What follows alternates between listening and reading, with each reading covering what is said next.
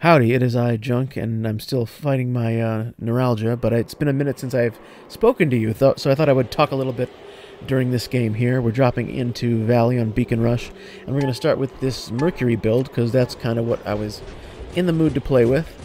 Very lucky we got a hybrid map, or, you know, a brawling map would have been good too, like Moon, but I would call Valley a hybrid map. You have some open spaces, you can get on those mounds and shoot for some distance, but you also have the center, and you've got some obstacles that give you some brawling ability.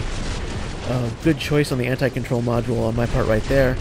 And not that they needed my help here, but Orochi versus Mercury is just a great matchup, so I wanted to be part of it, because normally you can't hit what you can't see, but if you hit everything around you, you can hit it pretty good. So there we are, we got our first kill 30 seconds in. And you're going to see later on that we've got another, maybe the last, because it's the 31st of March, but we've got another no-spend March boycott breaker. Oh, a weather chicken. Weather chickens don't win beacon modes. I need to get that, like, recorded as a single, because they really don't. They really don't. They're too fragile to really hold most beacons. Now, I've seen people who play them well, don't get me wrong, but you can play a bad robot well. You can. But that doesn't mean it's not a bad robot for that situation. And have to appreciate the teammate who tried to kill-steal me there right at the end. As someone who snaked a few myself, I don't have the moral authority to be too upset. But if I had any kind of integrity about kill-stealing, I would be very upset. But so we got our first 2 kills, capped their home. That's a pretty good start. Heading back to center, and I am definitely not going to make it there in time to do anything about it. There's another matchup I kind of like here when I get in here, which is this behemoth, you're going to see. Yeah. I kind of like this matchup, even though those hammers are absolutely scary. Since I've got the stealth and I've got the sonics, then I've got the advantage, I think, in that particular situation. Now we're going to get a preview here of the clown of the day, the guy from LOA, a clan that joined the boycott, and later we're going to see him use the Titan weapons he couldn't have bought except during the boycott, and now we're watching him use the bugged Ardent Emoji. And this thing is so bugged, you're going to see when it goes up against an angler how bugged this thing is. I mean, this thing has, what, it's supposed to have the firepower of, like, a Mender, basically. Slightly more than a Mender, right? 2 mediums and a light. And it takes spears and a Redeemer to the face. Redeemer's one of the highest DPS close-up weapons in the game. Highest burst DPS close-up weapons in the game, yeah, not sustained, but...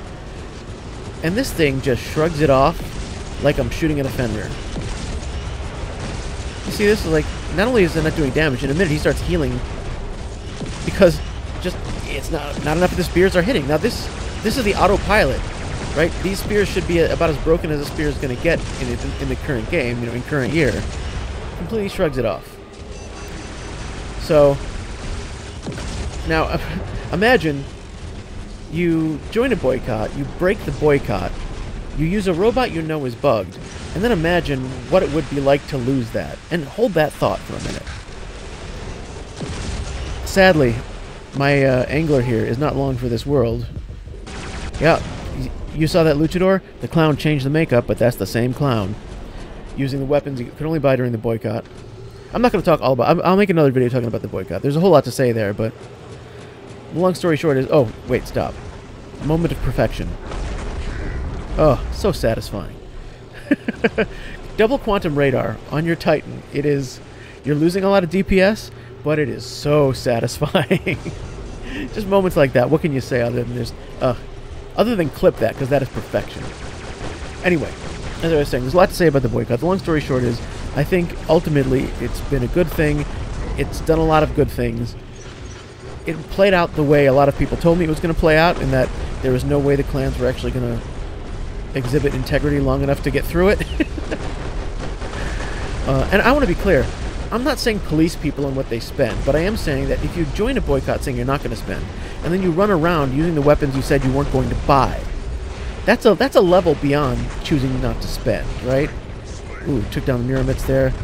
Trying to get a couple shots here on the Minos, but now our friend Bozo is back with the broken sonic shotgun of the Titan. So I can read the writing on the wall. We are not long for this roll. Also, I was locked in that position. I wasn't just choosing to float up there. So, it's looking a little dire, but we have some very good teammates. Let's not quite get too upset yet. And also, this is not the worst robot in the world. It's not the strongest one in the field right now because of the broken Titans, but I've had worse robots. I mean, I've gotten kill streaks in Natasha on this map, right? So I'm not feeling so dire about it in this situation. But also, I'm looking around like there's really nowhere to go particularly. Wherever I go, they're going to shoot me in the back, right? I may as well stay on the beacon and have a couple more seconds with it.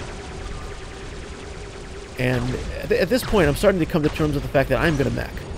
I am not going to be able to make it to the end of this game because the Ravana is the last sort of viable bot.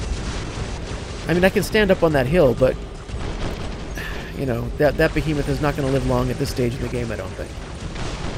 Fortunately, we had the luxurious advantage of the bots that dropped in here from the red team were actually slightly weaker than the Ravana.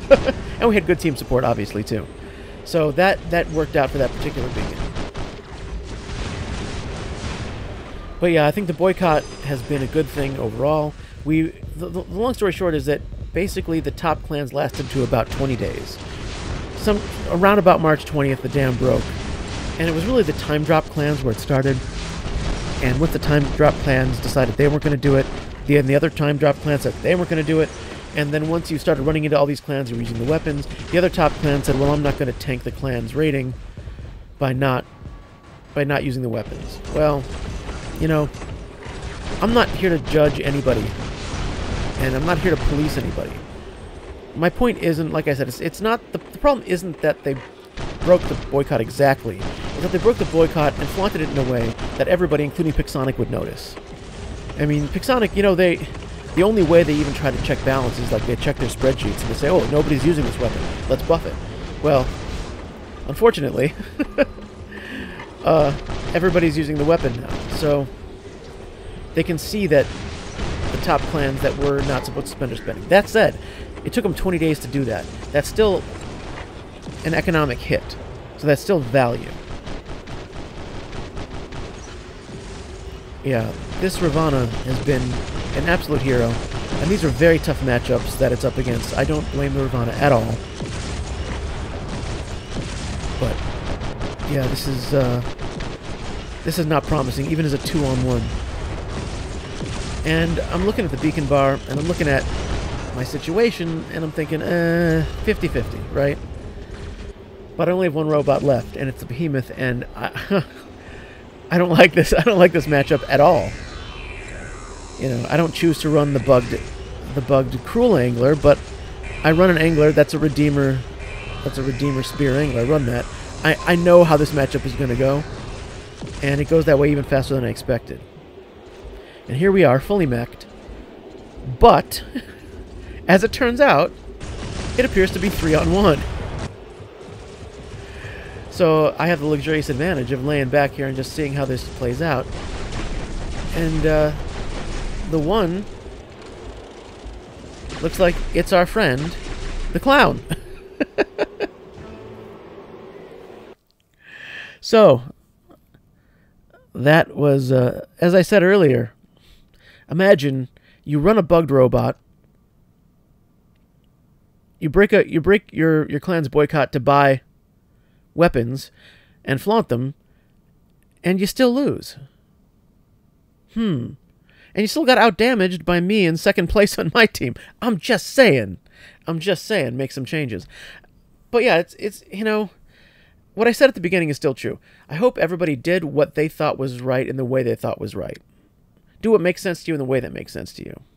So, that was our game.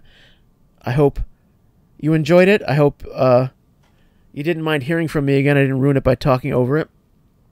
My neuralgia is still in process, let's say. Still in process of being treated.